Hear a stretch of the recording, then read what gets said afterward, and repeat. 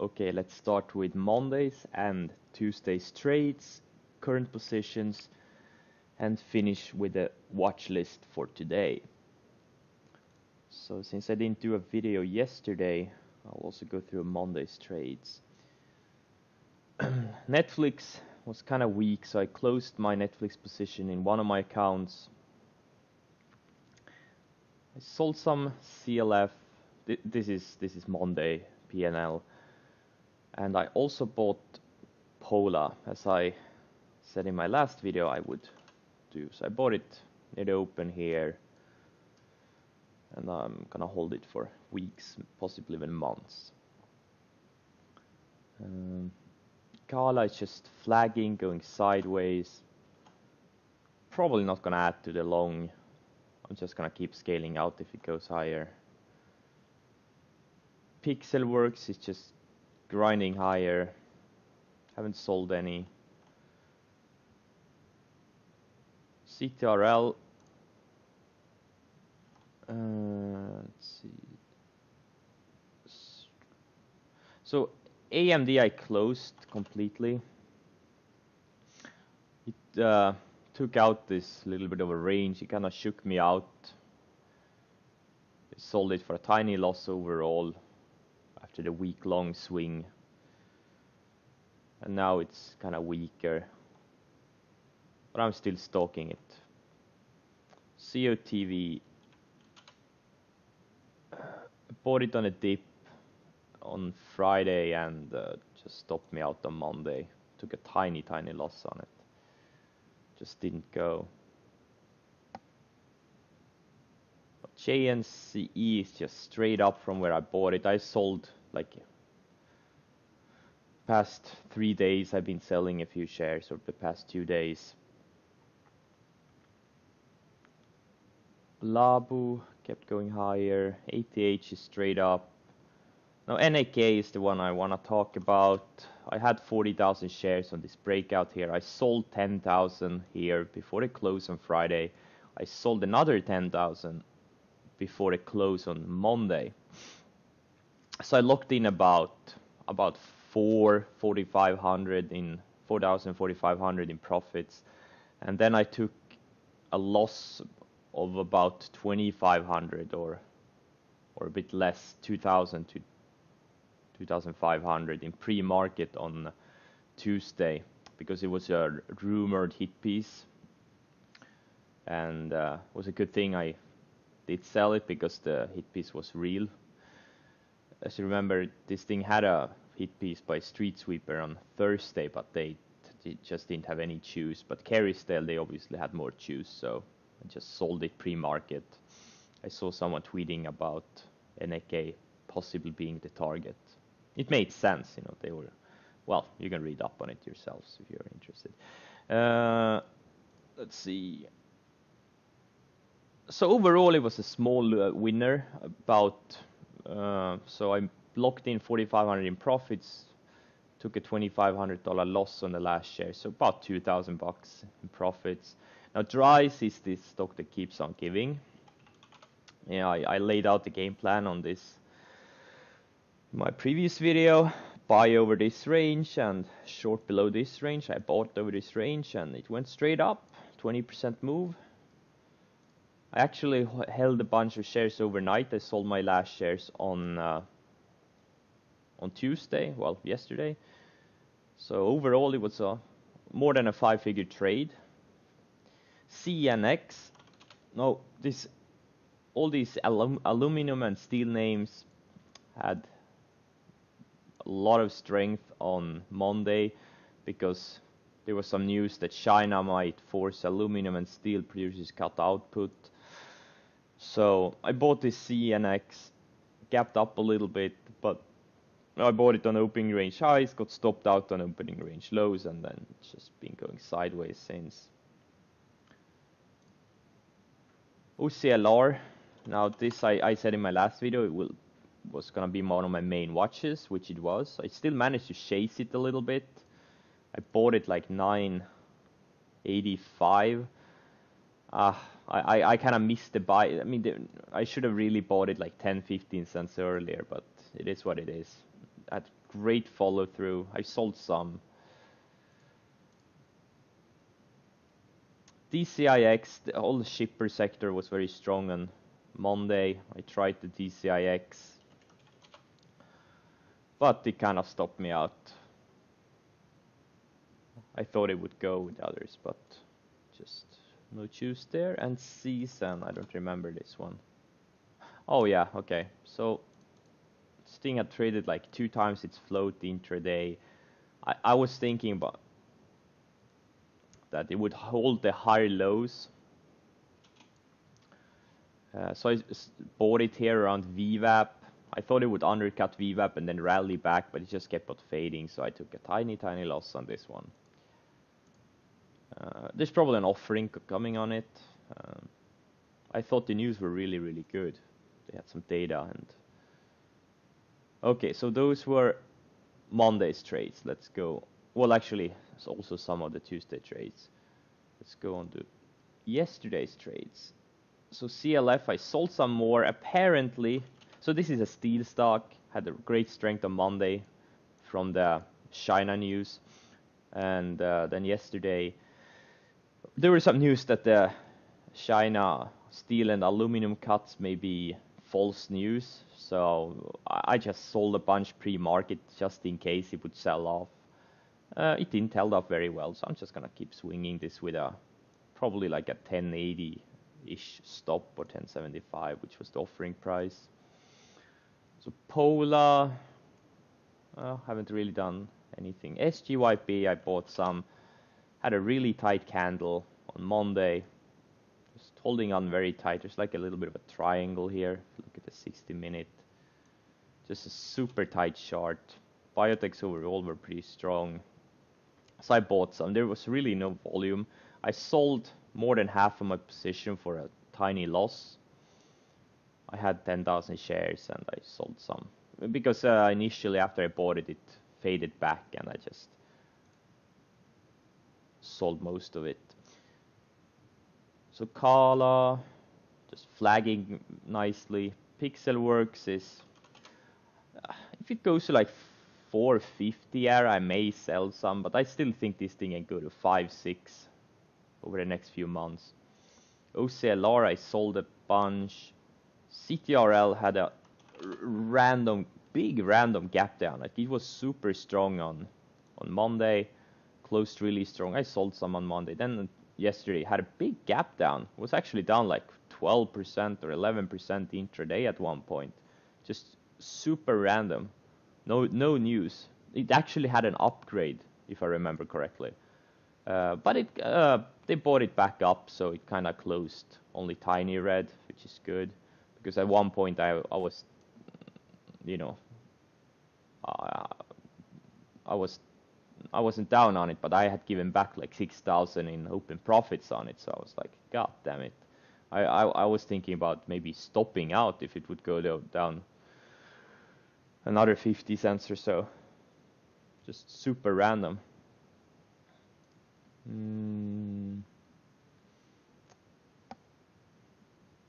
Ice HR didn't do anything, just holding the core from January the 3rd. GNC sold some. Labu, I sold some. I've been talking about this Labu trade for a while. I still think it can go to 50. I sold some. I'm up a couple of bucks on it. So Dries, I held some overnights. Overall, a 5-figure trade. ATH. My stop is gonna be like 50 bucks now. It may go to like 54, 55.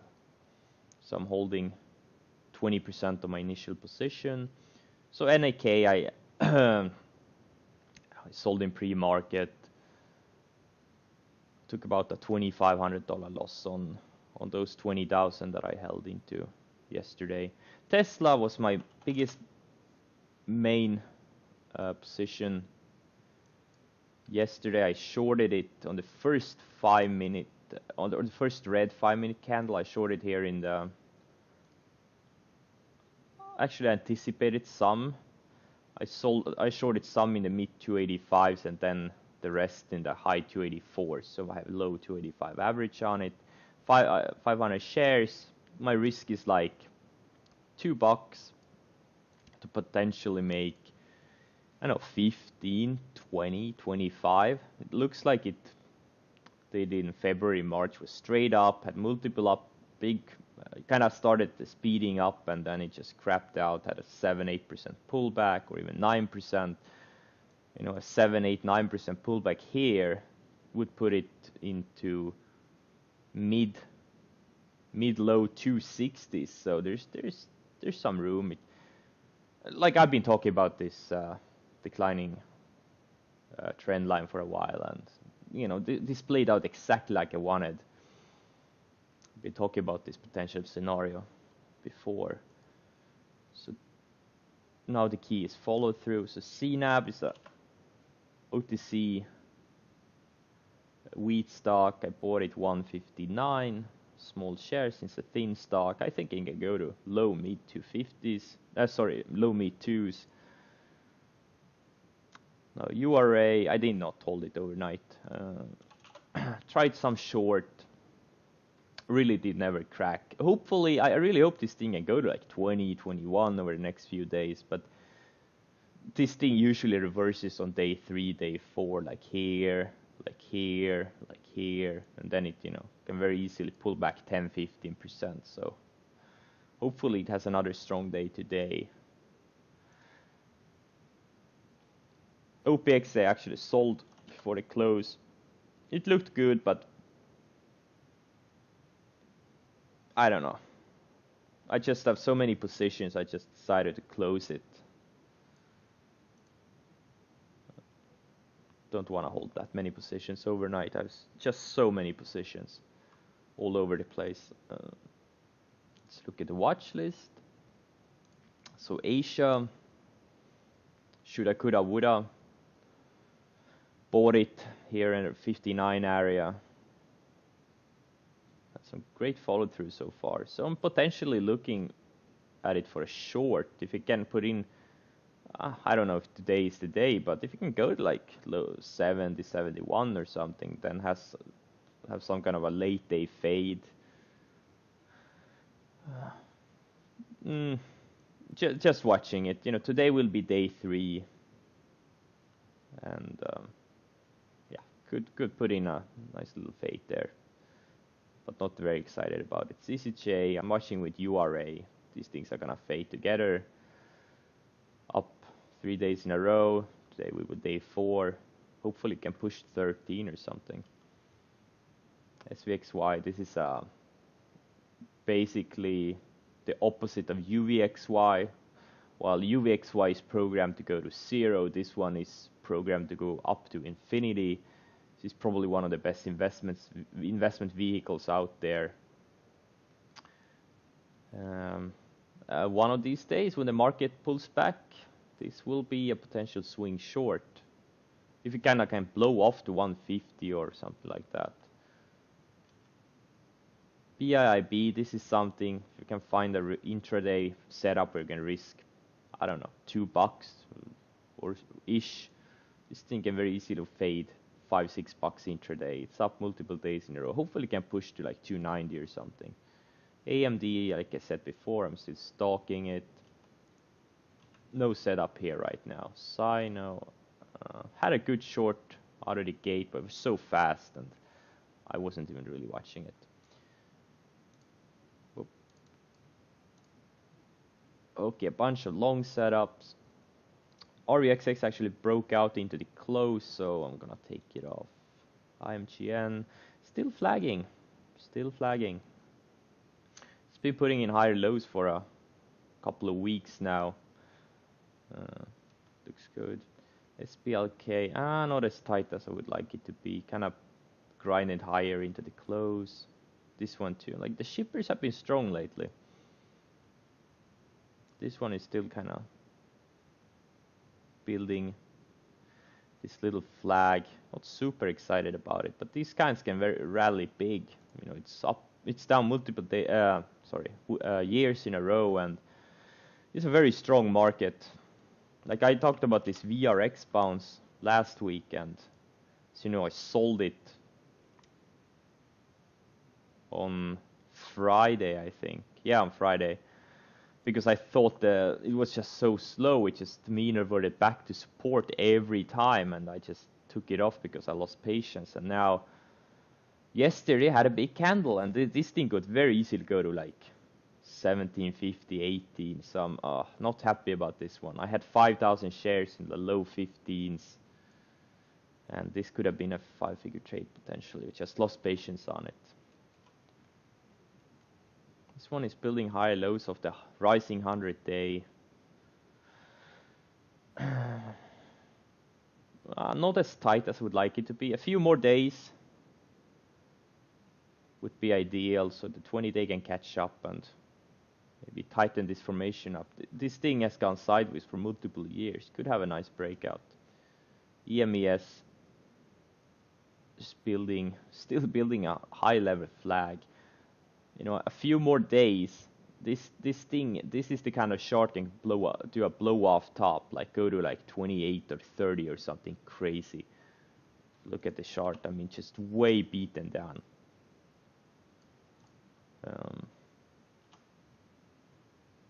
It's probably not gonna do it, but you know, if it breaks out on a good setup where you can risk maybe, I don't know, 50, 70 cents, I'm definitely gonna do the trade to potentially make $3-4 or something, $5, I don't know, or more.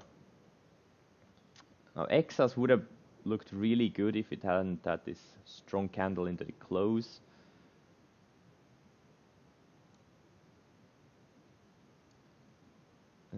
But I'm still looking at it. You know, biotech indices are breaking out, and it's just watching all the good-looking biotechs. This one had a little bit of failed breakout, taking out of radar. Edit is a bottom kind of a biotech, building higher lows since November. Has a range here. Looks really, really good. Had a big run early last year. More than doubled, went up 150%. So this is something I'm very easy to go to 25 once it breaks out. Not as good looking as I thought. I guess it's tightening up. This one, not as good looking. Well, this one is really good looking. Just remember, I bought it here, failed the breakout, but now it's been building a little bit of tight formation here for 2 weeks and holding the higher lows all the way. Looks really good. This one looks extended. A few more days of sideways could be nice. FGen, another biotech, just a bunch of biotechs. They're all waiting to go. Sector is strong. This one would ideally go sideways a few more days. Another biotech looks really good. Recent IPO. Had a couple of decent runs already.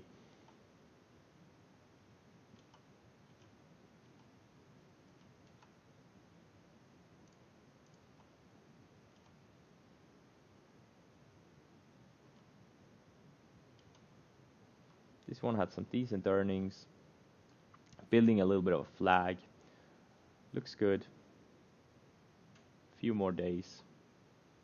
Sideways would not hurt.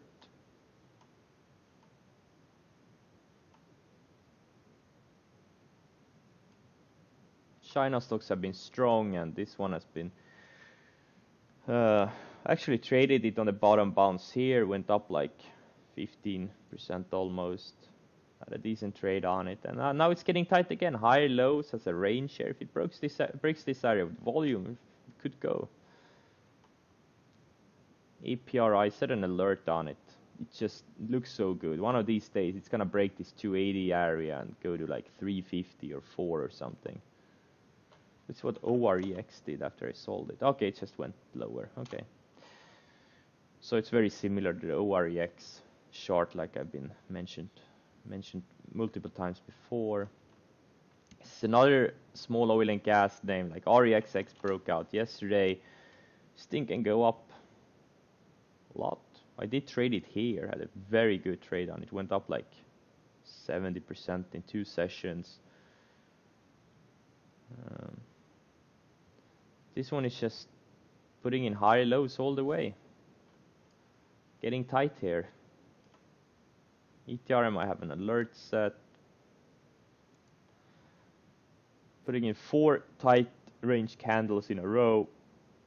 Just riding the declining 20-day here. Like one of these days it's just gonna have a big green candle and go to 10, 12. Potentially. That's what I'm looking for. All of these shit stocks are running. This one completely missed it, did not trade it. I wish I had. I knew I was actually looking at it near the open, but I just passed on it. I did not see this move coming.